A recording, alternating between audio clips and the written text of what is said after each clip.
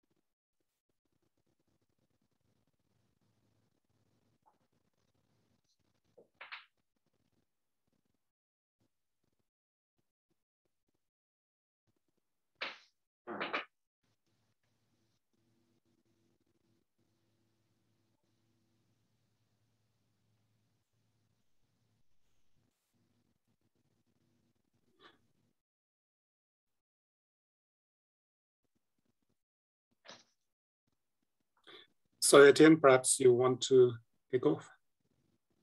All right. So good day, everybody.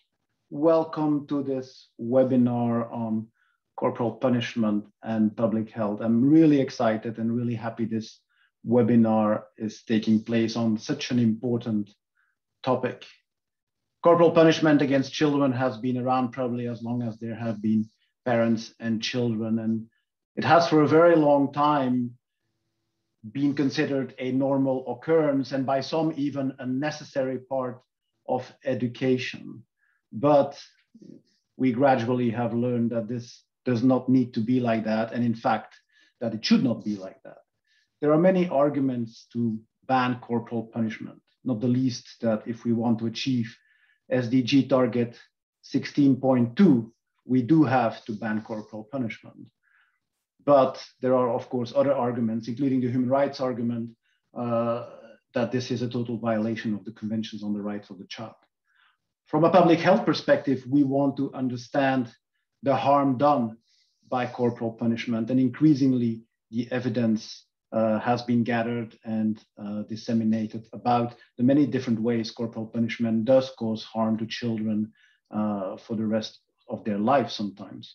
And that's why I'm so happy we are here today to hear from some of the best experts about what we know in terms of evidence about the different harms of corporal punishment. So thanks to all on behalf of the Global Partnership to End Violence Against Children and the World Health Organization, who are co-organizing this event, for joining us. And a big thanks also to the experts, some of the best in the world, who are joining us today. Welcome. So thanks very much, Etienne. Etienne is the director of our Department for Social Determinants of Health at WHO in Geneva, and I'm the head of the Violence Prevention Unit there. My name is Alex Butchart. I'll briefly give some housekeeping notes and introduce the speakers. First off, the objectives of the webinar are, as I hope you have all read, to promote understanding of research on the corporal punishment of children, apply a public health lens in understanding corporal punishment and addressing its outcomes and the mechanisms that produce them, reflect on strategies for ending corporal punishment, in particular public health recommendations and those that use the INSPIRE framework, including the role of laws and approaches that support parents and caregivers in the use of non-violent discipline. I mentioned a few housekeeping notes, and these are, as has been mentioned in the chat, that the webinar will be recorded and sent to everyone afterwards, together with the presentations. There's interpretation from English into French and Spanish. Go to the interpretation button at the bottom of the screen to select the language. And please post your questions in the chat function. There'll be a chance to answer them during the panel discussion, and our colleagues will be collecting them and categorizing them as you put them in. So, as I'm sure you've all read, the speakers today are, as Etienne said, the cream of the crop in terms of the world experts. We have Elizabeth Gershoff from the University of Texas, Jorge Cuartas, a researcher at Harvard University, Joan Durant from the University of Manitoba, Sonia Vojito from the End Violence Partnership, and Howard Taylor, Executive Director of the End Violence Partnership. So we'll have about 50 minutes when Elizabeth, Jorge, and Joan will present what research tells us about the impact of corporal punishment. And this will be followed with an overview of strategies for the elimination of corporal punishment, using Inspire as a framework for prevention. We'll then have an audience poll, followed by a 20-minute panel discussion, where the panelists will answer the questions that you've provided in the chat function.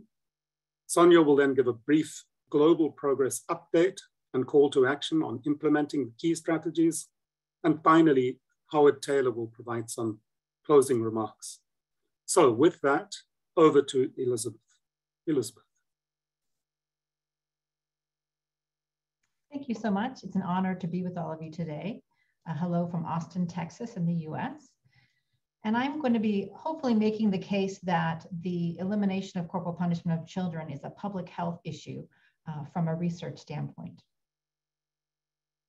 So I want to begin by just defining corporal punishment so that we are all on the same page. The UN Committee on the Rights of the Child has defined corporal punishment or physical punishment, those terms are synonymous, as any punishment in which physical force is used and intended to cause some degree of pain or discomfort, however light. Now, why is corporal punishment a public health issue? I'm going to make several arguments in that to make that case. The first is that corporal punishment is prevalent around the world. Corporal punishment physically injures children.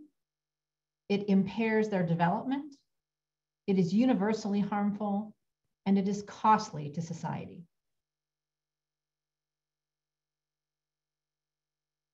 Corporal punishment is indeed prevalent around the world.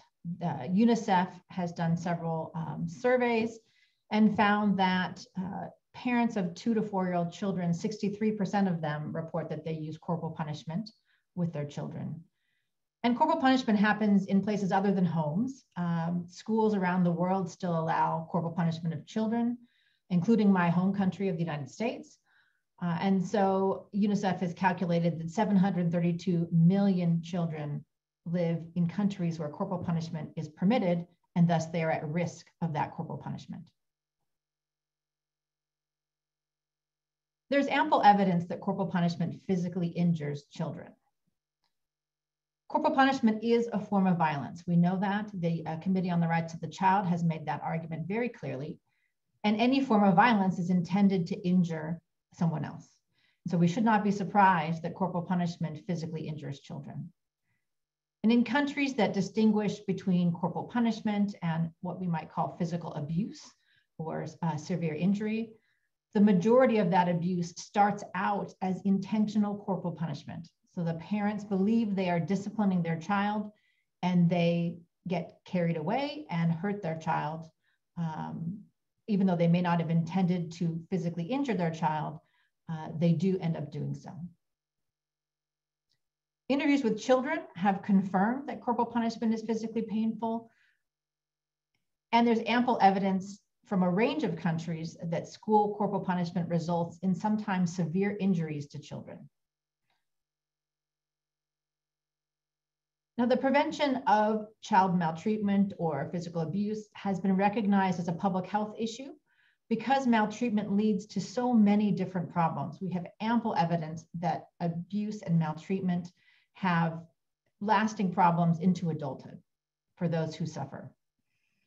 And the US Centers for Disease Control and Prevention, that we often call the CDC, has stated that eliminating corporal punishment is a key way to prevent physical abuse and injury to children.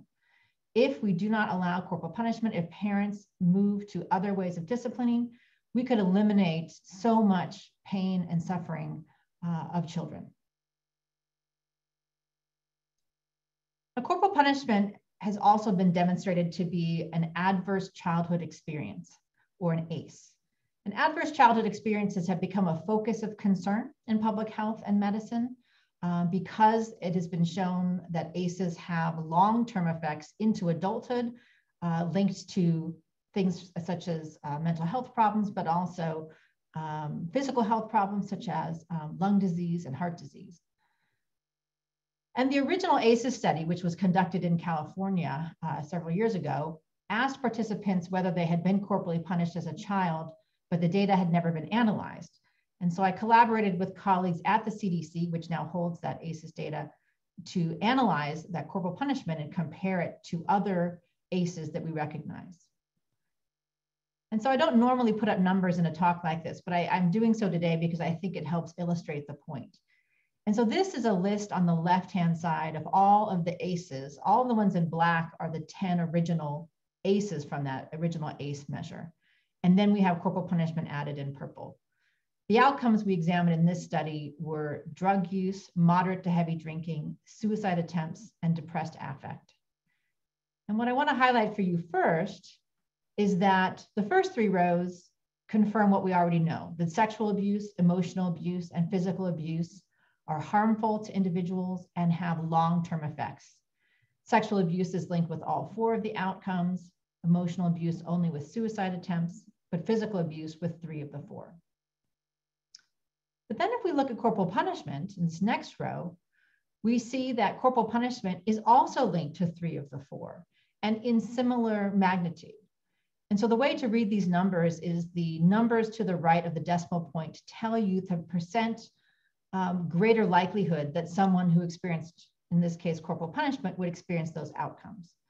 So in this case, those who experienced corporal punishment as a child were 42% more likely to experience drug use, 29% more likely to engage in moderate to heavy drinking, and 39% more likely to attempt suicide than those who were not corporally punished. And so you can see these numbers are somewhat similar to the numbers for the other forms of abuse. And so this, my colleagues and I think, makes a pretty clear case that corporal punishment should be considered an ACE, or adverse childhood experience.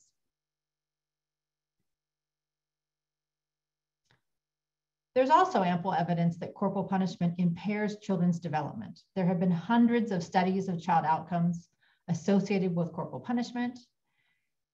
And my colleagues and I recently conducted a systematic review of these studies, including our third speaker today, Joan Durant. We work with colleagues in England and Ireland to do a systematic review of all longitudinal studies. So these are studies that follow children over time and look at change in the outcomes. And that helps us determine if corporal punishment predicts changes in the child outcome over time. That helps get us a little bit closer to understanding this as a causal relationship, because the corporal punishment is predicting something in the future. So this article came out in The Lancet a few months ago. And I'm putting up this table just to kind of show you how clearly the results are consistent. So on the left-hand side, this column, you can see the different outcomes we examined. So we looked at behavior problems like aggression or antisocial behavior, internalizing behaviors such as anxiety or depression. We looked at positive things such as prosocial behavior, but also ADHD symptoms. I'm sorry, that's, I should say it's inattention, that'd be a clearer way to say that. Cognitive ability, so that's basically how well children are doing in school. Relationships, particularly with their parents, stress reactivity, and involvement with child protective services for suspected maltreatment. And what I have highlighted here in red is the column that would have shown any beneficial outcomes linked to corporal punishment. So if we had found that corporal punishment improved any of the outcomes on the left, we would have seen it in this column. And you can see pretty clearly none of the effect sizes found that. So none of the studies found an overall beneficial effect of corporal punishment on children. In the very right-hand column, there are a few subsets that might have found a beneficial effect for one small group, perhaps gender or race ethnic group. But in general, overall, for the full sample, there are no beneficial outcomes for any of these studies or for any of the outcomes. And the Lancet editorial board was impressed with our findings, and they put our article on the cover of the Lancet that week with this last sentence of our article. There is no time to waste. All countries should heed the UN's call to uphold children's human rights and promote their well-being by prohibiting physical punishment in all forms and all settings. So we were pretty excited to get that recognition from the Lancet. Now, can we be sure that corporal punishment is the cause of these negative outcomes?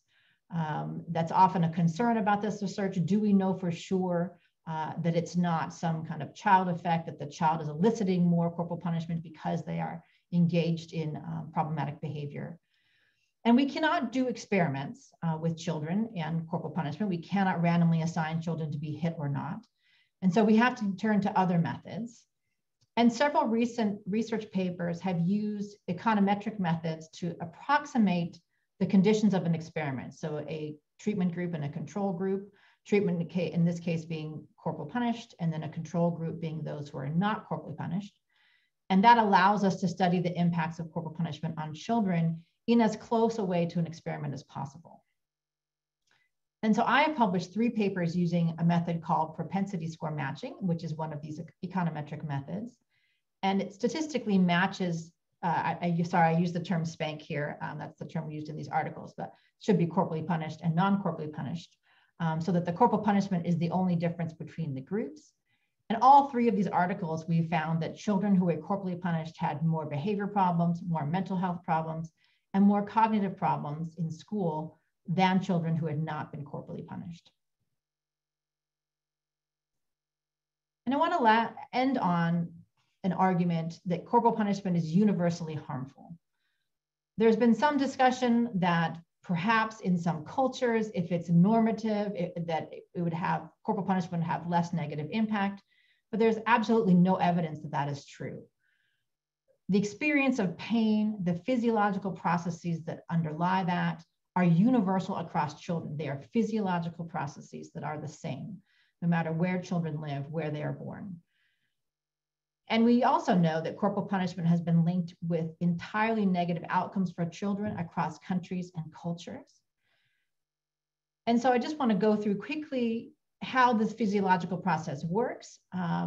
We can begin by thinking about a child being hit. What is the first reaction? The first reaction is pain. It is a physical reaction. That reaction is quickly followed by emotional reactions such as fear or anger. Pain, fear, and anger then lead children to engage, to think about what to do next. How are they going to handle this experience? They can do several things. They can flee, so the fight or flight instinct. They can flee the parent, so flee the source of the pain. They can experience fright, which is a fear response and leads to the stress response system being activated. Or they can aggress against the source of that pain. And in this case, that would be aggress against their parents.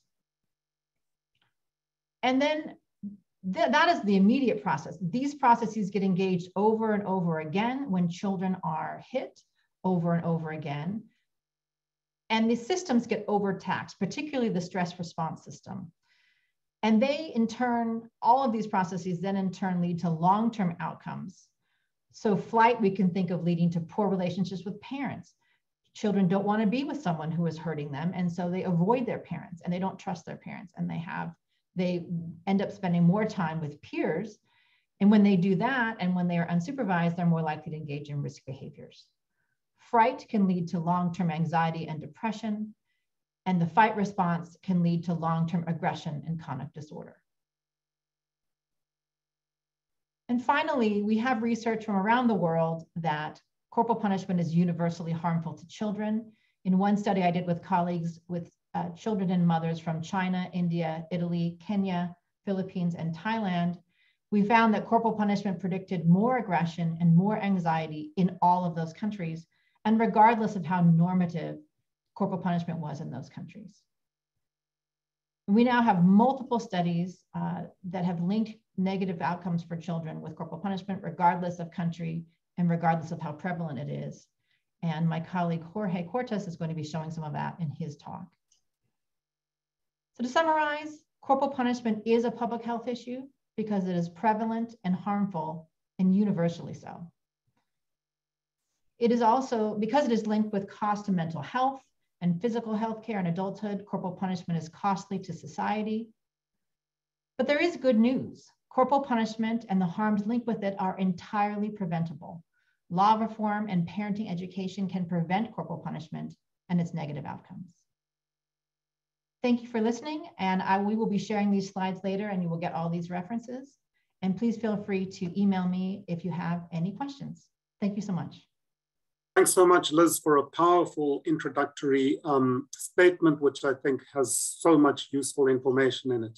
Without further ado, we're going to go straight on to Jorge. Please, Jorge, over to you. Thank you very much. Good morning, good afternoon, good evening, everyone. Thank you so much for joining us today from so many different countries and places around the world. Today, I'm going to talk about the developmental and health consequences of corporal punishment around the globe. And in particular, what I hope to do today is to summarize 3 key findings or lessons from recent research on corporal punishment and child development in multiple countries. The first finding is that corporal punishment is prevalent around the globe. The second, that corporal punishment can undermine brain development. And the third one is that corporal punishment can impair cognitive and social emotional development across countries and across cultures as well. First finding, corporal punishment is prevalent around the globe. Recent studies using large-scale, nationally representative samples of children from UNICEF's multiple indicators cluster survey have identified that about 2 out of 3 children younger than 5 are exposed to corporal punishment, to spanking, to hit with objects, to beatings, and to other forms of corporal punishment, which is a prevalence that is quite similar to the one identified in the US and other high-income countries as well.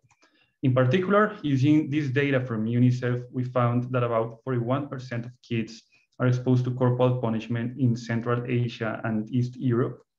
The prevalence was about 48% in East Asia and the Pacific, 55% in Latin America and the Caribbean, 65% in South Asia, 71% in Sub-Saharan Africa, and finally 76% in North Africa and the Middle East. While these numbers are very concerning and are extremely high, growing evidence from this pandemic, from the COVID pandemic, shows that violence against children and corporal punishment in particular has been increasing steadily, which is another reason to really be concerned about this issue in this specific moment. We can understand or try to understand the high prevalence of corporal punishment and its increments amid the pandemic, as well as to start thinking about potential prevention strategies to prevent and reduce corporal punishment against children from an ecological perspective, such as the one proposed in the WHO Inspire framework. In this ecological perspective, protection and risk factors, and in particular the balance between these factors, is going to be very influential and determine also children's vulnerability or protection from corporal punishment.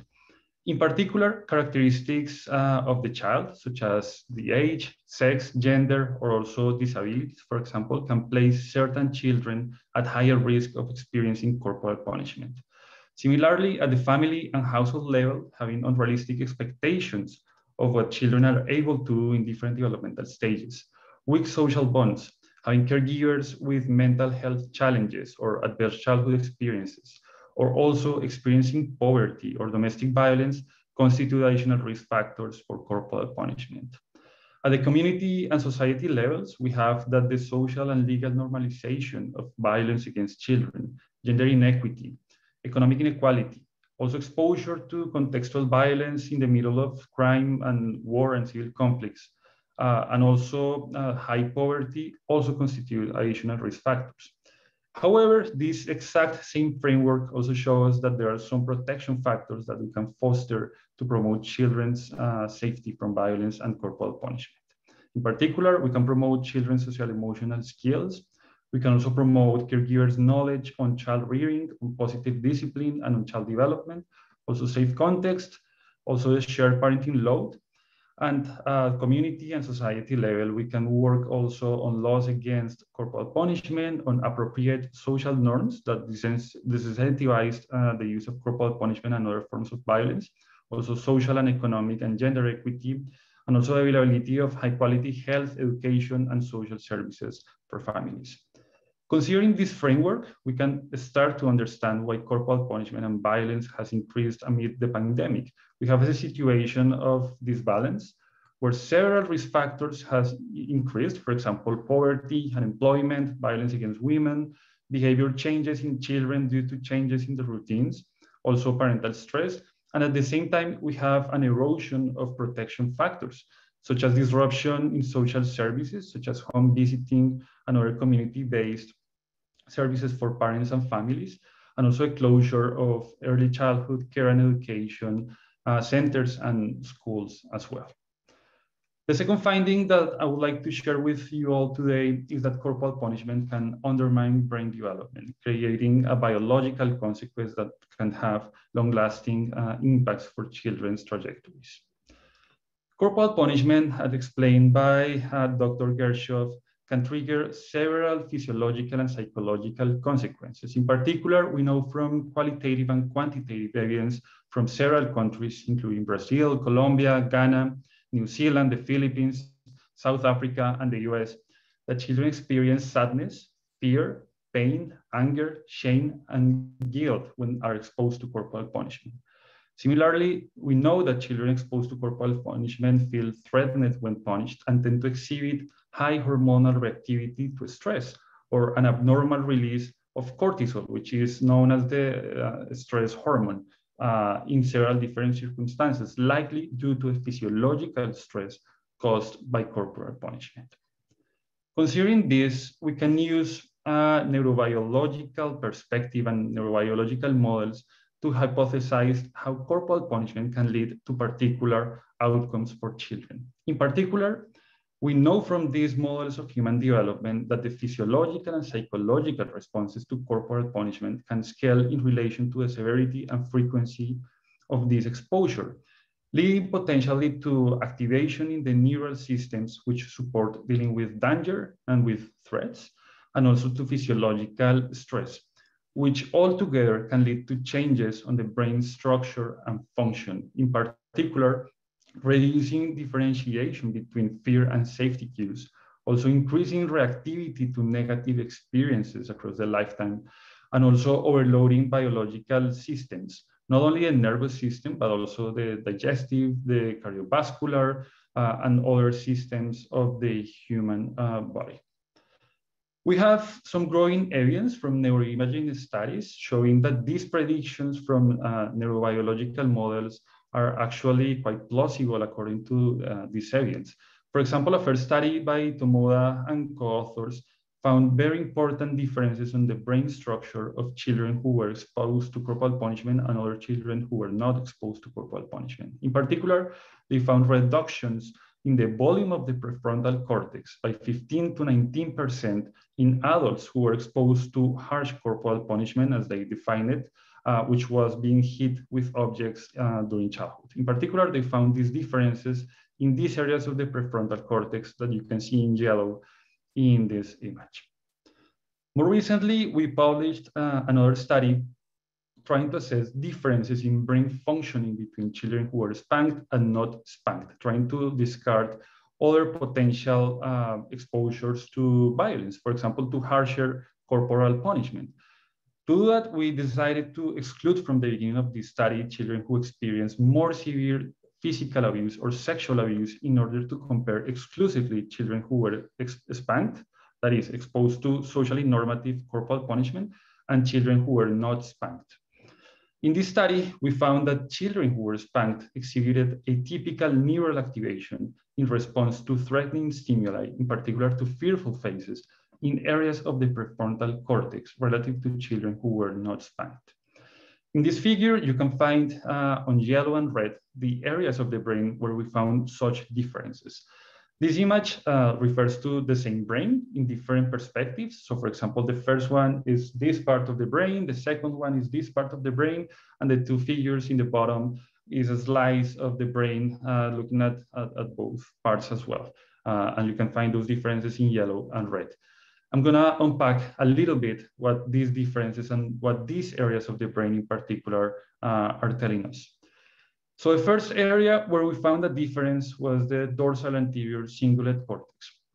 This was very interesting for us because multiple studies on harsher forms of violence, on sexual abuse and physical maltreatment, more severe physical maltreatment, also identified differences in this exact area of the brain. Therefore, suggesting or reinforcing the idea that distinguishing between normative corporal punishment or spanking and abuse is meaningless, both from a perspective or from a rights perspective, given that both are violations to children's rights, but also from an empirical perspective, considering that both can lead to similar developmental consequences in the same regions of the brain.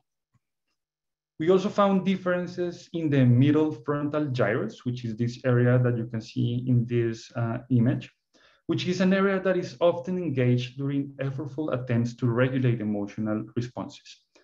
We interpreted this finding as indicating that the brain of children who were spanked could have a tendency to interpret neutral situations or daily situations as threatening or as involving some sort of danger. Finally, we found a very important, sizable, significant difference in the dorsomedial prefrontal cortex and the bilateral frontal pole, which is this area that you can see in this image. These areas are involved in several social cognitive processes, including social information processing, therefore suggesting that children who were spanked may be devoting greater attentional resources to processing threat, danger, and other negative stimuli, perhaps at the expense of other cognitive and social emotional processes. Altogether, suggesting that these children could be also at higher risk of mental health problems. Taking my study and the Tomoda study together and considering the broader field of cognitive neurodevelopmental psychology, we can start understanding the consequences of corporal punishment, in particular because these consequences tend to concentrate on the prefrontal cortex, which is an area of the brain that develops from infancy to late adolescence. It's an area that is very malleable, plastic, or responsive to the environment, so develops in response to the environment. And it plays a central role on high order cognition, for example, on executive functioning, and also on social emotional skills, like self-regulation. Suggesting, therefore, and indicating also that behaviors and disorders related to self-regulation, such as substance abuse or risky and social behaviors that are costly to individuals and societies, could be also be related to this practice early in life. With that, I would like to finish with the third finding, which is that corporal punishment can impair cognitive and social emotional development across countries and across cultures as well. So building upon some of the work that Professor Gershoff just described, I have been conducting a couple of studies trying to assess the causal effect of corporal punishment and spanking in particular on children's cognitive and social emotional development in different low and middle income countries. In these studies, we have followed young children in time using longitudinal designs and use advanced statistical techniques and econometric techniques to identify the causal effect of spanking in particular. The first study I want to discuss is a study of a national sample of Bhutanese young children. So it's a large national sample of children from Bhutan, where I found that spanking impairs social emotional development as measured by the IDELA, which is a very well-known and validated measure of development early in life. And I found specifically that spanking could impair emotion regulation and conflict solving skills, which is quite consistent with the findings from neuroimaging studies that show impacts in particular on the prefrontal cortex. A second study, this time from Colombia, we found that infants who were spanked at ages 9 to 26 months old showed a slower cognitive growth at ages 27 to 46 months, therefore suggesting that the impacts of corporal punishment are not only related to social emotional development, but also to cognition, leading to potential problems on academic settings and even to economic problems also in adulthood. Finally, other studies have used multi-country data from UNICEF's Multiple Indicators Cluster Survey, which again, it's a set of surveys that are nationally representative. In particular, this first study by Pace and his co-authors at the University of Michigan followed 62 countries, very diverse countries that you can see in this map, to assess the potential links between spanking and social emotional development. So I would like to summarize the findings from this study, showing in red the countries where they found that spanking could predict negative social emotional outcomes, and in blue, the countries where they found positive associations between spanking and social emotional development. So as you can see in this figure, which is very clear to me, I think, in most of these countries, in 59 of these countries, they found negative associations between spanking and social emotional development. Showing very consistent results and showing that regardless of culture or country, spanking can also undermine and interfere with the healthy development of social emotional skills. Complementing this study, I conducted another study with 49 countries and found that children who were exposed to corporal punishment were about 24% less likely to be developmentally on track on the Early Childhood Development Index, which is a measure developed by UNICEF and currently serves as one indicator for the Sustainable Development Goals, suggesting that the impacts of corporal punishment are also a major obstacle for global policy efforts and policy goals such as the SDGs. In some, these studies also show that corporal punishment is not beneficial in any culture or any country. To conclude, not a single study has found that corporal punishment might be beneficial for children's health or development in any setting. In contrast, most studies from many diverse countries around the world have shown consistent links between corporal punishment and negative outcomes. The consistency of findings and this idea of an underlying biologically based mechanism, in particular brain development, suggests that corporal punishment might be universally harmful for children. And considering that corporal punishment is prevalent in the world and has increased amid the pandemic, I think there is an urgency to work, design, evaluate, and scale parenting programs, supports for parents, massive education campaigns, and legislation prohibiting all forms of corporal punishment. Here you can find my contact information. Please feel free to reach out if you have any questions or comments. Thank you very much. Muchas gracias. Okay, thanks so much for so very clearly laying out the biological mechanisms by which corporal punishment exerts its negative effects. With that, I'd like to hand over to John Durant. And following John, we will then break for a poll and an audience discussion. John, over to you. Thank you, Alex. Just get my slides set up here. I'm now going to speak about what we need to do to eliminate corporal punishment of children.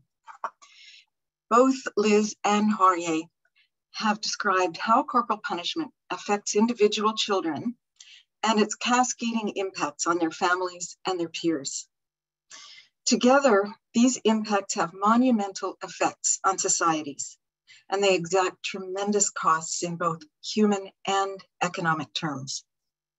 The outcomes of corporal punishment have costs for our health and education systems, our economic and social support systems, child protection, and justice. And the individual impacts from school dropout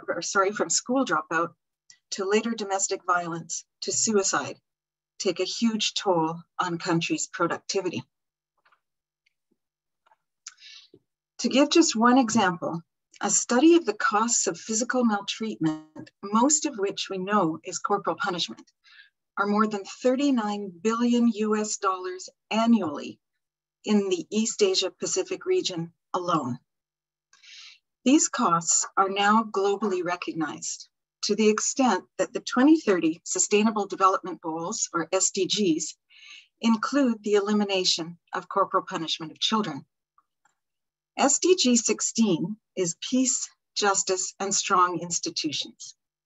If we zero in on SDG 16, we find SDG 16.2, which is to end abuse, exploitation, trafficking, and all forms of violence against and torture of children.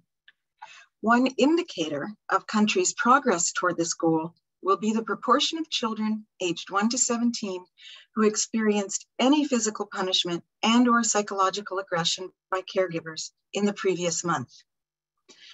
In order to help countries reach this goal, a multi-partner global initiative has been undertaken under the auspices of the WHO. It's called INSPIRE, 7 Strategies for Ending Violence Against Children.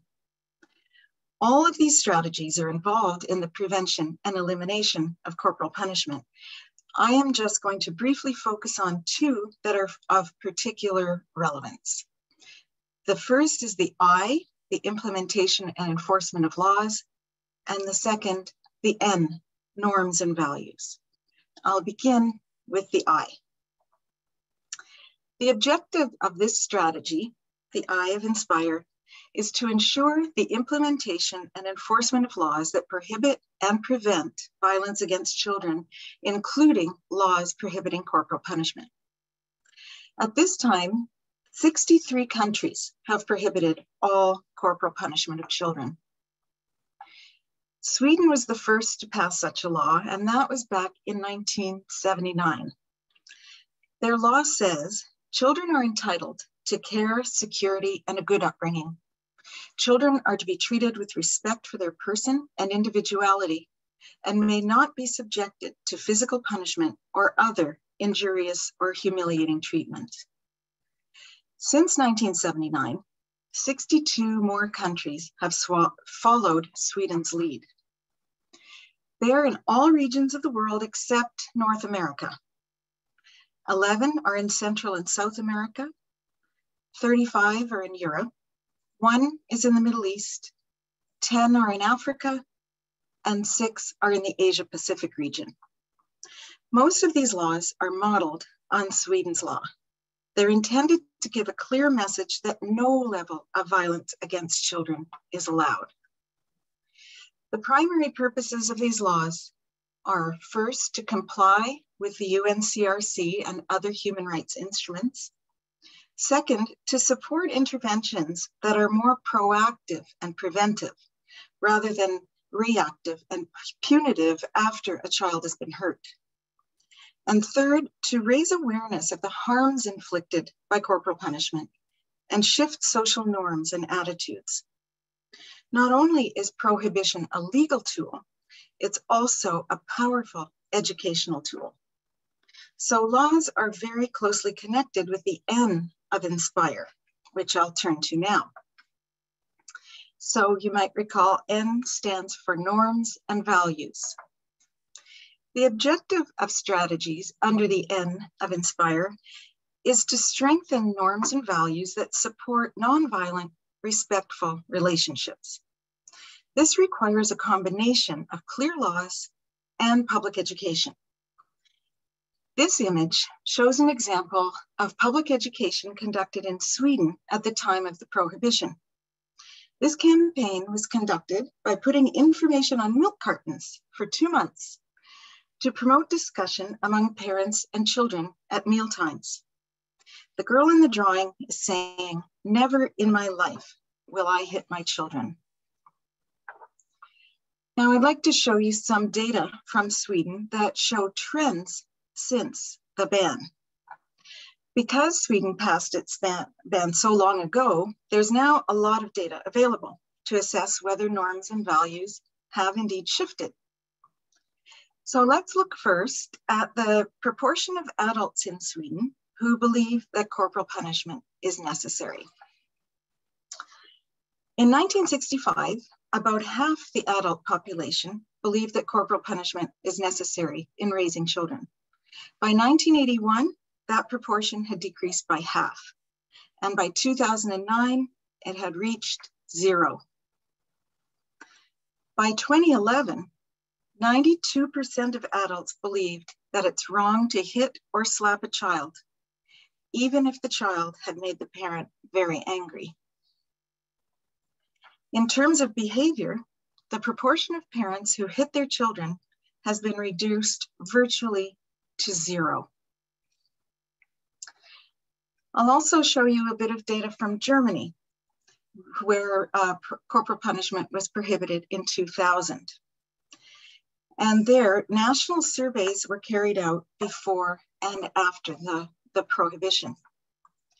You can see here that the proportion of parents who believe that slaps make children see reason decreased, and the proportion who believe that smacking teaches children to accept violence increased. It's important to point out that it's not only the actual passage of the law that contributes to attitude change. The public discussion that precedes it has a very important awareness raising and educational function, because previously normalized behavior becomes reframed as harmless and unacceptable. And we can see that in the lives of children. This next graph compares the experiences of youth who were growing up before those discussions took place to the experiences of youth who were growing up during the height of those discussions. Those who were youth in 1992 were far more likely to have experienced various forms of corporal punishment than those who were youth just 10 years later, around the time of the ban's passage. The third country I'll present data from is New Zealand, which is a third example of normative shifts related to law reform. New Zealand prohibited all corporal punishment in 2007. Here you can see that the percent of adults who believe that there are circumstances when it's all right for a parent to physically punish a child decreased by more than half between 1993 and 2013. And finally, we'll look at whether parental behavior changed along with beliefs in New Zealand. This graph shows that the proportion of parents who physically punished their children in the previous 4 weeks declined by almost half over the 10 years following the ban's passage. Now, at some point, some of you might be wondering whether it's the law or the public education campaigns accompanying law reform that make the bigger difference. Well, interestingly, a team of German researchers conducted a 5-country study to try to tease out these effects. At the time of the study, Sweden, Germany, and Austria had prohibited all corporal punishment. Spain and France had not yet done so. Sweden and Germany had conducted public education campaigns along with their law reforms, but Austria had not. Spain had been doing public education since 1998 in an effort to raise awareness and shift norms, but had not yet prohibited corporal punishment. And France had done neither. So these 5 countries represented 4 conditions: a combination of prohibition and public education, that's Sweden and Germany; prohibition only, that's Austria; public education only, that's Spain; and neither prohibition nor public education, and that was France. Busman and his team conducted standardized face-to-face interviews of 1,000 parents in each country. And here's just one representative sample of what they found. And this pattern was found again and again. So this will show the percentage of parents who reported using physical punishment. Parents living in the countries with both prohibition and public education were very unlikely to use corporal punishment. Parents living in a country with prohibition but no public education were somewhat more likely to use corporal punishment. But parents living in a country with public education but no prohibition were much more likely to use corporal punishment. And those living in a country with neither prohibition nor public education were very likely to use corporal punishment. We know that behavior is driven by attitudes, and attitudes reflect social norms. In order to change both, we must target both. To shift attitudes, we must delegitimate corporal punishment in the public mind, redefine it as violence, and set a clear standard that no child may be hurt in the name of discipline. We also need to provide information and support to explain why this change is taking place and to help parents reach the goal of nonviolent parenting. If public messaging and legal standards contradict each other, the impact of each one will be greatly reduced. I'm going to end by showing you a current example of law reform and public education in action. This is a 60-second ad. I'm just going to have to come out of my screen sharing for a moment to click something here. Okay, here we go. This is a 60-second ad to raise awareness of the Welsh prohibition, which will come into effect in March 2022. It's called The Sound of Change.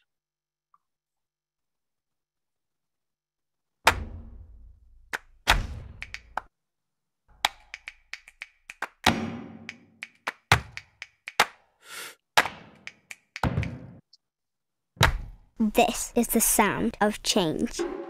From the 21st of March 2022, the law in Wales will change to protect us and our rights. No one will be allowed to use any kind of physical punishment, like smacking, to discipline us. To find out more, visit gov.wales/endphysicalpunishment. I hope that that leaves everyone with somewhat of a vision of what this could look like and how we can provide both legal standards and information and support to change the lives of children. Thank you very much, Joan, for again a super clear presentation that demonstrates that prevention is entirely possible by showing us the evidence from several countries. So I think my understanding at this point is we are unable to hold the planned poll because the Zoom function is playing up. So we'll go straight into the panel discussion. Could I ask all the speakers today to put on your videos? And Stephanie Burrows, my colleague from WHO, who's helped organize this session, has been following the chat function and will read out batches of questions and possibly suggest who should be answering them. Over to you, Stephanie. And sorry, we'll continue with the questions until 20 minutes past the hour, if we have that many questions. Over to you, Stephanie. Thanks, Alex, and hello, everybody. Indeed, we have quite a lot of questions, so I will just ask a couple of them. So there was one question, particularly about, do we have a prevalence level for corporal punishment in schools in particular? Because I think we had more prevalence levels for those in the home. And a couple of people made some comments about disability, and then there was a specific question around how can we create an environment where children with disabilities are protected from corporal punishment. And then just a final one, which is specifically for you, Jorge, which said that your presentation really made it clear of the effects on the brain. But does that mean that you propose a dose-response relationship? And if so, does that relationship, is it related to the frequency or the severity of the punishment? So perhaps if anybody feel free to answer the first two, and then we could go to Jorge for the third one. And then I'll read some more questions later. Well, I can begin with the question about corporal punishment in schools. And the prevalence of that, it really depends on the country. Some countries, sadly, it seems upwards of 85–90% of children experience corporal punishment in schools. And so I did an article a few years ago that's in my list of references, and I have a table summarizing the prevalence by country. And so some countries, it's 90%, sadly. And there's an article from Uganda that found 90% of students had been subject to corporal punishment in schools. And that can mean hitting with an object. It also could mean hitting on the head or hitting on the ear as the teacher walks by. It takes all forms, sadly. So there's a wide range, I guess, but I think it's much more prevalent than most people are aware. Joan, do you want to take the second question? I'm trying to remember what the second question was. Yes, Stephanie, can you remind us what the second question was, please? It was talking about disability. So because disabled children are often more at risk of corporal punishment, and how is there something particular that we can do to protect those children? Well, in my opinion, a lot has to do with how much supports are in place for families in general, and specifically for families of children with disabilities. In many places, parents of children with disabilities have very little support and are left to figure out how to care for the child and teach the child and work and provide for children who perhaps can't be left by themselves or are not able to attend schools in many places. So the stress levels on those families are very high.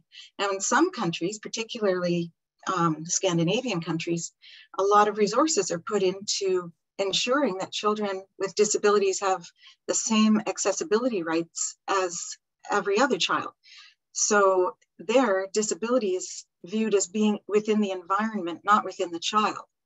So if a child is unable to access play groups or childcare or school, the problem is within those institutions, not within the child. And so those institutions are changed and families are provided with economic and other kinds of supports. So, you know, clearly the whole world isn't able to do that, but it's also a matter of priorities and where economic supports are targeted.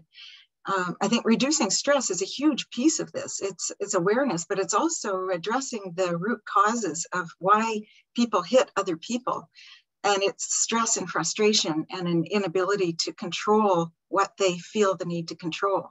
So the more control we can give to families over their daily lives, the less likely they'll feel the need to hit. Okay, perfect. So I think I can now jump to the third question. So I guess that to answer this question on whether the consequences of corporal punishment will scale in relation to the severity or the frequency of corporal punishment, I would take a step back to first think about what the science of child development tells us about exposure to any form of violence. In particular, the science tells us that even though different children are exposed to the same adversity, for example, let's say physical maltreatment, different children could experience different outcomes later in life, informing us and telling us that these exposures are not deterministic, but can act as risk factors. But at the same time, we have something that's called resilience, right? Which is positive adaptation in the face of adversity. Having said that, we can think about this just as we think about smoking. We know that a lot of people have smoked throughout their lives without having any lung disease or any issue with their health. But maybe for other people who smoke less, only for a couple of months or a couple of years, they can develop certain affectations.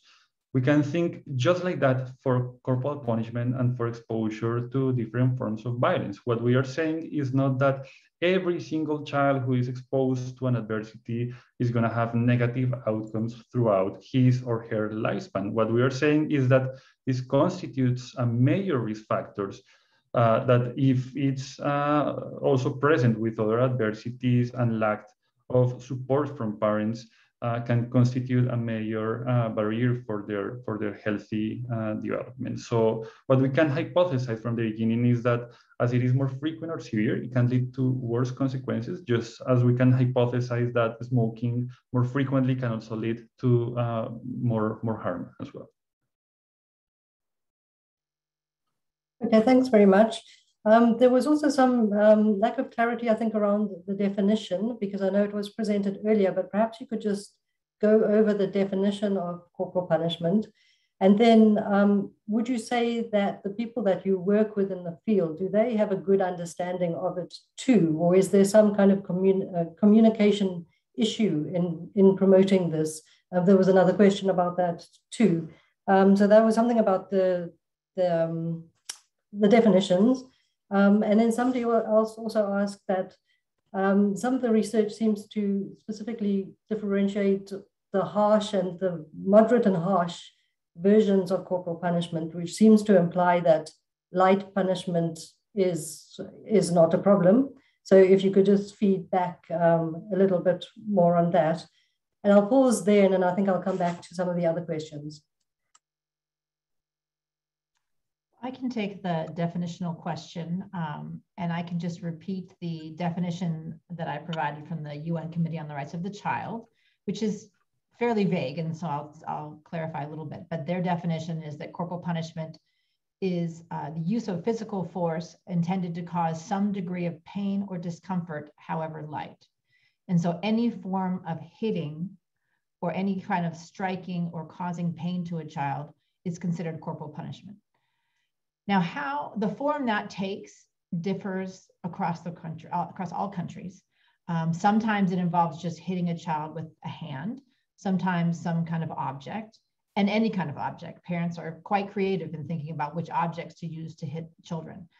But then there are also things such as kneeling on hard surfaces, such as rice, making a child stand in one position for a long time, causing them to feel pain, making children overexert themselves in harsh circumstances, putting harsh things or spicy things in their mouth, or making them eat noxious substances. All of these things are causing pain and discomfort to the child.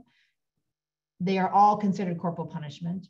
I think the traditional way is thinking of hitting a child with a hand or an object, but all of these things cause pain and discomfort to the child. And so they're all considered corporal punishment. It really depends on the country. I think the question is getting at how can we make a definition that can cut across countries so that people working with families will have a good definition. And I think if we just think about the child's experience, if it makes the child experience pain, then that's corporal punishment. It doesn't matter what form it takes. We want to avoid hurting children, and we want to emphasize that hurting children is not a way to teach them how to behave. It teaches them fear and anger and being afraid of their parents. It does not teach them how to behave. And so those are kind of the messages that we want to try to get across, that regardless of what form it takes, it's all harmful to children. Do one of you want to take the question about mild versus severe? Or I'm happy to take that one too, but it's up to you all. Joan, do you want to take that one? Or? Yeah, I'd love to. Thanks, Liz. Yes, this is a really interesting issue. And I think that this continuing of distinguishing between mild and severe corporal punishment is really a reflection of these embedded norms that so many of us carry.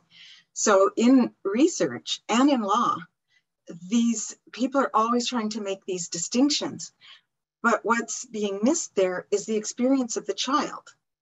So whether I'm hit once, 3 times, 5 times, 10 times, I'm being hit by someone I love and trust and who's supposed to protect and care for me. So this attempt to distinguish between mild and severe on the basis of force or frequency, or, because I think being hit with an object is worse than being hit with a hand, whereas, for a child, it might not make any difference at all. So these hierarchies of severity are created by adults and not by children. And I think if we looked at the experiences of children, they wouldn't make a lot of sense to them. So even when we think about frequency, a child who is hit often, we know, is at risk of all of these outcomes. But a child who's hit once within the context of an otherwise trusting relationship could be really traumatized by that experience because that trust has broken down. So, you know, even using frequency as a measure of some kind of harshness or severity, it doesn't necessarily make sense from the point of view of the child's experience. And there's very little research on children's perspectives on corporal punishment, but what research there is suggests that it is profoundly distressing and creates rifts in relationships, generates hatred, hostility, desire for revenge, a desire to withdraw from the family, to run away. And this is around what is called smacking. So we often call smacking mild, but from the child's point of view, it can be a profoundly distressing experience. And so I would personally like to see the end of these terms like spanking and smacking, because they trivialize violence. We don't have terms like that for any form of violence against other people. And they even sound funny. If you say the word spank, people laugh. It kind of, you know, they make jokes about it. And it's an act of hurting a child willfully. So we need to really change our language, and we need to think about what it means to be hurt by someone you love and trust as a little child with no way to make it change. Okay, thanks. If I may, would you like to add something? Yeah, if I may, I just would like to add something to that excellent response by Jon, and is that, yeah, it is indeed the case that differentiating between mild or normative corporal punishment and harsher corporal punishment has often implied or has made some people to think that light corporal punishment or spanking or smacking is not a problem, right? And that's exactly why in some of these studies we have tried to really focus on those socially normative forms of corporal punishment, such as spanking, to demonstrate that even those forms that are socially normative but legal, are accepted by societies, also lead to these exact same negative consequences, not only on behavior and cognitive development, but also to actual changes on how the brain functions, further demonstrating that both are parts of a continuum of violence and are violence linked to the exact same negative consequences. Great, thanks very much. Joan, you'd like to just add something? Yeah, can I just make one more point? One of my fellow Canadians has raised a point in the chat about Canada's law, and this is representative of many situations around the world. In Canada, we still have a legal defense for parents who use corporal punishment. The Supreme Court decided that such punishment was reasonable, legal, fine, acceptable, as long as the child is between 2 and 12, a hand isn't used, and the child's hit below the chin. There is no empirical evidence that if you hit a child below the chin, it's not going to harm them, and you hit them on the head, that will. There's no reason to expect that child who's turning 2 tomorrow is at any less risk than they are today. These are arbitrary, kind of ridiculous, very adult-centered laws that exist to protect adults. Our law is in the part of the criminal code called protection of persons in authority. It's about protecting adults. It's not about protecting children. And so governments around the world are wrestling with this. What's okay and what isn't? And in some places, it's okay to do anything to a child as long as you don't kill them or cause organ damage. You know, these lines are absurd and have nothing to do with human rights or research. Okay, there's a lot of questions, very many. So if we can move on. Lots of people are asking, okay, well, if we don't use corporal punishment, then what are some of the strategies parents can use? I mean, I think you covered it a bit, but maybe you could just go into a little more detail. And then also an issue around enforcement. So if a country has a law, how does it actually get enforced, or how do you ensure that it gets enforced? And for this one, perhaps Sonia, who's going to be speaking later, could also come in here if necessary. And then related to that, for maybe the big agencies, how would you advise people to engage with member states? For those who have actually ratified the UN Conventions on the Right of the Child, and they, but at the same time, they are not dealing with corporal punishment. And so there's a mismatch there. And how do, well, maybe the big agencies, but also people on the ground, what's the best way of dealing with that?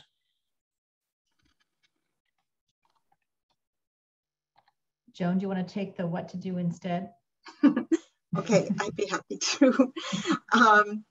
I have had the very good fortune of working with Save the Children Sweden over the last decade or so on a program called Positive Discipline and Everyday Parenting. It's not for profit, and we've been implementing it in 30 or 40 countries.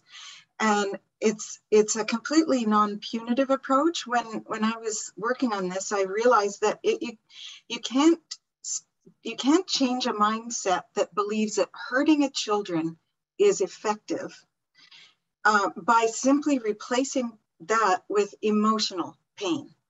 So if you're going to really try to shift the way adults think about children as full human beings who are learning, then we have to move away from punishment, the timeouts, the taking things away, all those disempowering things that we do to children that tell them, you are powerless around me and I can make you do whatever I want.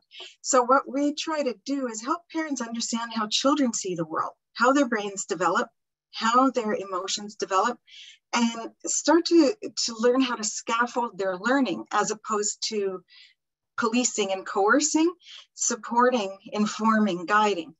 And we've found that it really has had a tremendously positive response in all regions of the world. It seems to just give parents the okay to really love their children and to be kind to them, which is really kind of a new way of thinking in many places, that, you know, this idea that kindness spoils children. We know that's just simply not the case. It isn't the case for any of us. Kindness strengthens relationships and enhances learning. And so we talk about warmth and structure, making sure the environment is safe physically and emotionally. And structure is providing the information and support and scaffolding that children need in order to learn and to grow. So that's it in a very tiny nutshell. But if anyone is interested in this approach, you can go to the website Positive Discipline in Everyday Life.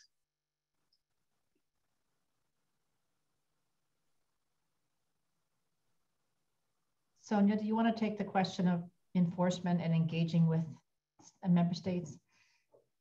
Well, we've defined some key steps for implementing the law prohibiting corporal punishment, but I'm happy to talk about it in my presentation because I was planning to go through those steps.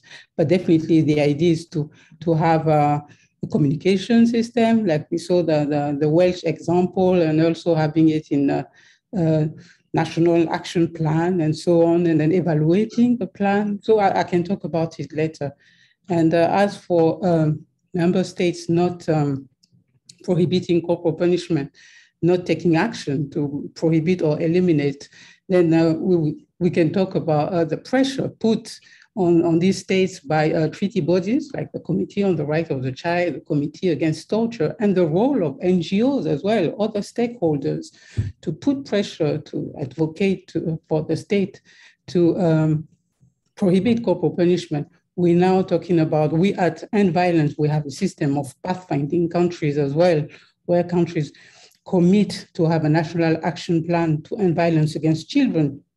So we try to push them, to accompany them, support them to prohibit corporal punishment, to include the prohibition as well. And it's not only obviously about prohibiting, it's about implementing the law as well. So it's continuous pressure.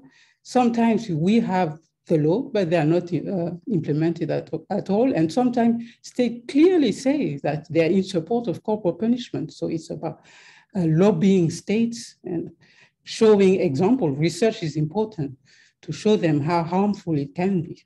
So yeah, I hope I've answered. I think we've got so many questions, and I'm so sorry that we won't be able to cover them all. So I'll just ask the last set. And maybe Sonia, this is also for you, and I'm not sure that you would be answering it in your presentation. So maybe I could ask that now. It's about customary laws. So how can you work around a situation in a country where that says something different? And then finally, the other question is there a link between corporal punishment and society, society in the wider, is there a relationship between corporal punishment and violence in the wider society? So perhaps maybe Sonia, if you could answer the more specific question about the customary law, and then any of the others can answer the second part.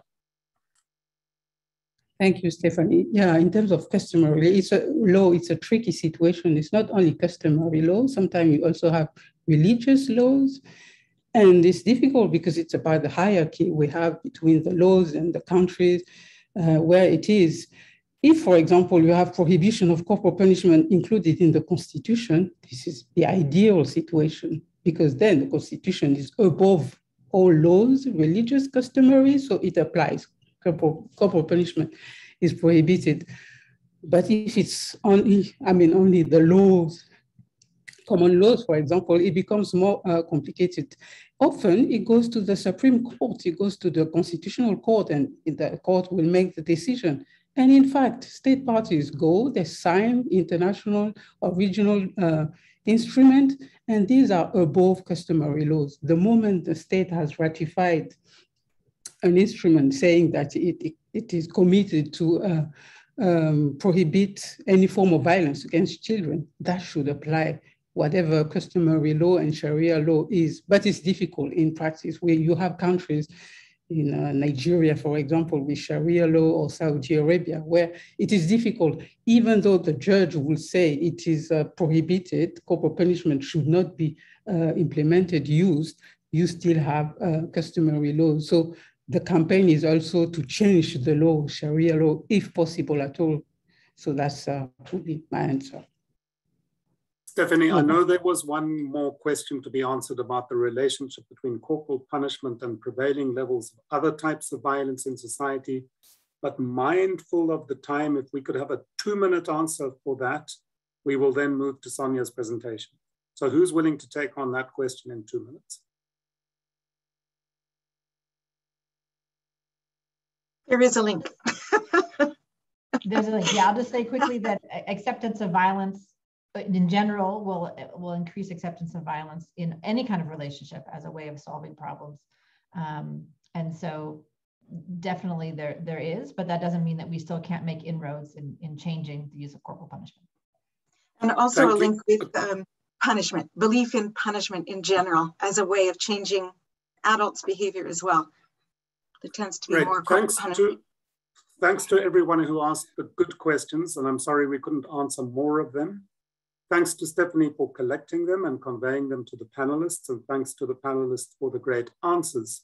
Now, over to Sonia, who will be followed by Howard, and I must at this point excuse myself because during Sonia's talk, I have to move to another meeting. Sonia, over to you.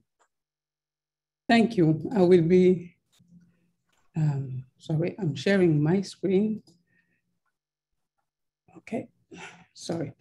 I will, my presentation actually will highlight the human rights dimension of prohibiting corporal punishment of children in all settings.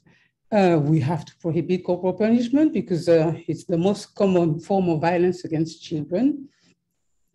And also because it's recommended by international and regional human rights instruments that most countries have ratified regularly, systematically, actually, the Committee on the Right of the Child, the Committee Against Torture, and at regional level, for example, the African Committee on the Right and Welfare of the Child, ask state parties to take all measures to eliminate corporal punishment.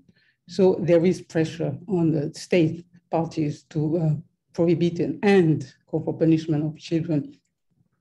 Prohibiting corporal punishment is also, we mentioned it earlier, it's a way of reaching sustainable development goals. We talked about the SDG target 16.2, but it also relates to other SDGs, for example, in public health, education, gender, and law reform to better protect children against torture.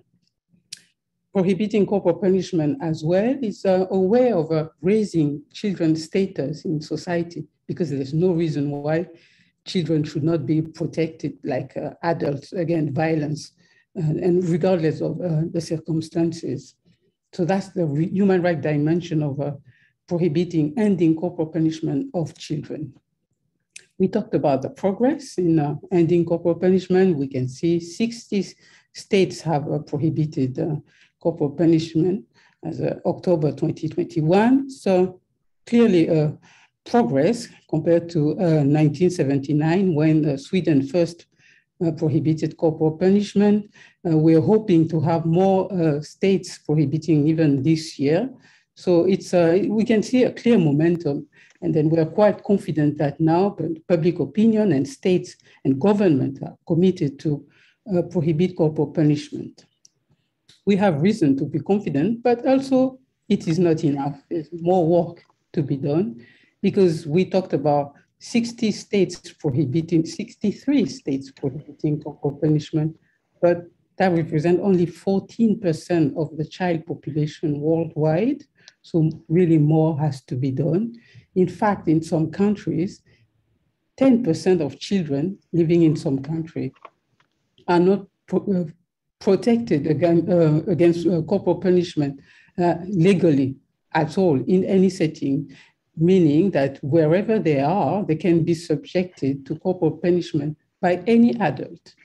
You find that you see these countries in the map in purple, so you can see them, for example, in Saudi Arabia, and Malaysia, and Botswana, but there are other countries as well, so really more has to be done. In my next slide, as the question was raised, we were asking about elimination, meaning implementing the laws prohibiting corporal punishment.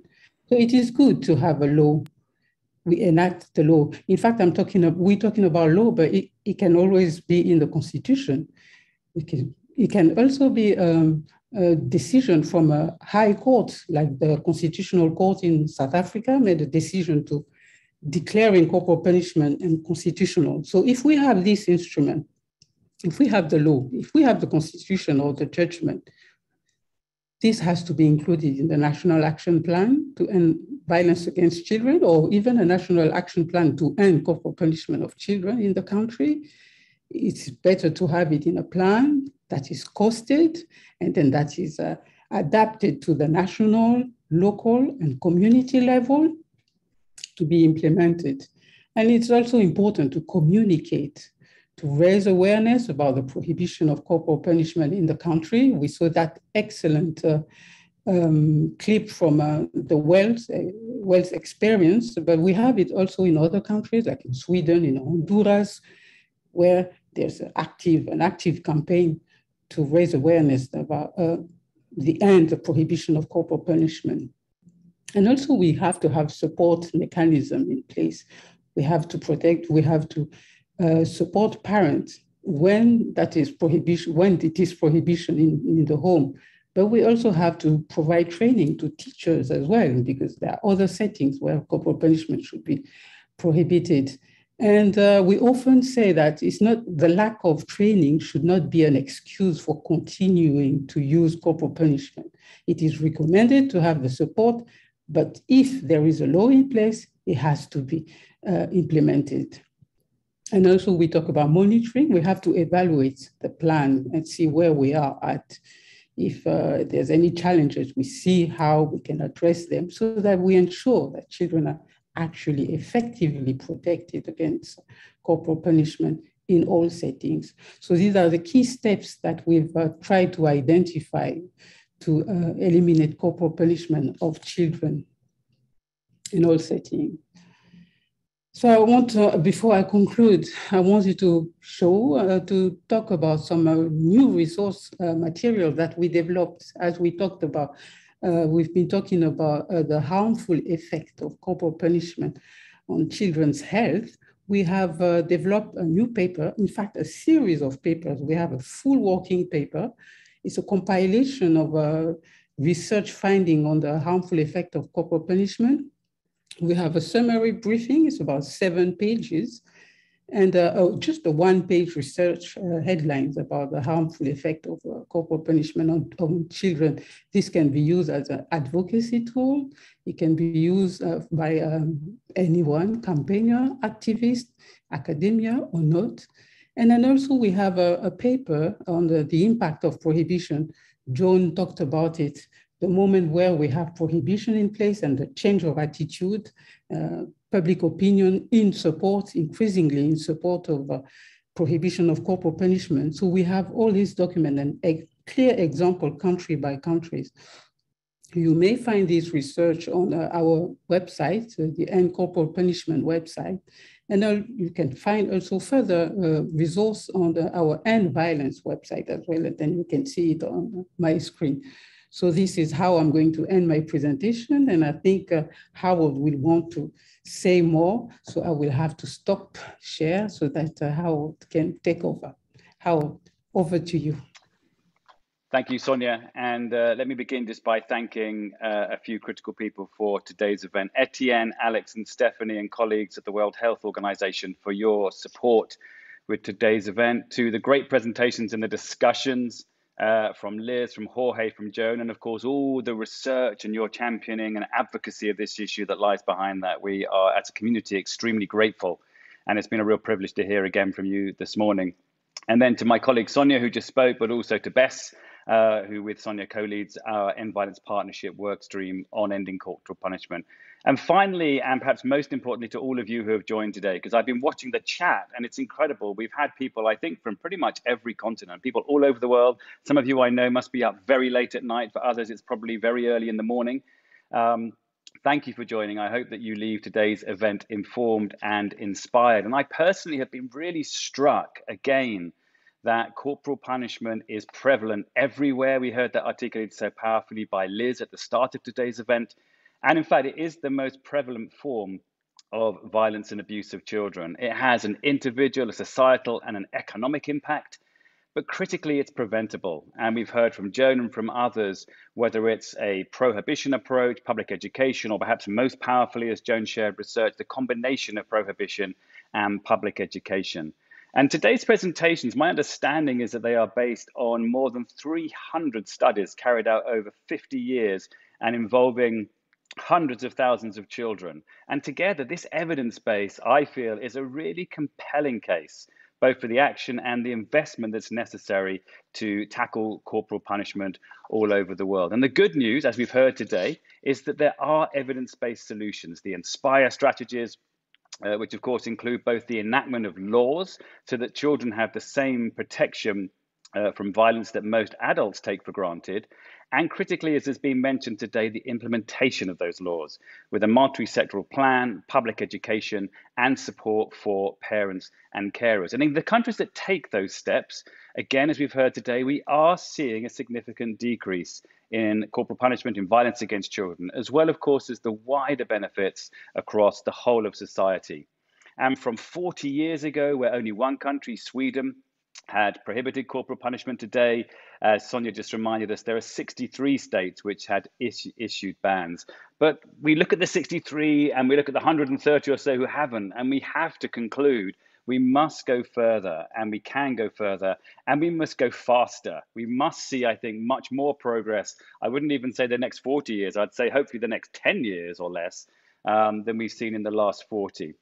And I think in doing so, we will be challenging the fact that much of the world, corporal punishment of children is still legally and socially accepted, but at the same time, sharing the evidence of what works, as we've heard today. What works, why it makes sense, both from a public health perspective, but also from an economic perspective. That's so often the case that sometimes leaders and decision makers need to hear. They may be persuaded of the rights case, but they're looking also at the economic case, as well as the legal reasons, and do this in a compelling and persuasive way.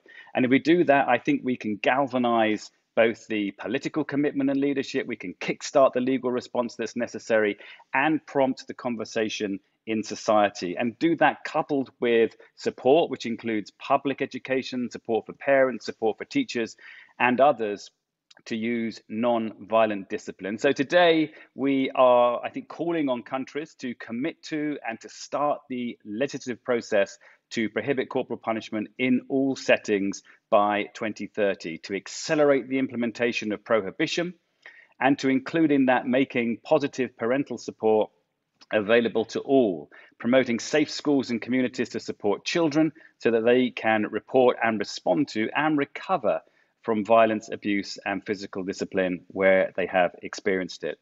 And to measure progress so we can monitor the incorporation of SDG 16.2.1, which was mentioned earlier, and the proportion of children who are experiencing corporal punishment, incorporate that into regular national statistical programs. So we know what's happening, we can monitor, we can measure, and we can adjust accordingly. Just to conclude, with our partners, who are many on this call and beyond, the End Violence Partnership, we will continue to make the case for action. We will support countries on their journey to tackle corporal punishment as part of the wider efforts to make sure that every child, wherever they may live, grows up safe, secure, and in a nurturing environment. Thank you so much again to everybody for joining us today. Sonia has shared a whole host of resources to go for more information. I hope you leave this, as I do, inspired, informed, and galvanized to step up more, to do our part to take more action to end corporal punishment everywhere. Thank you.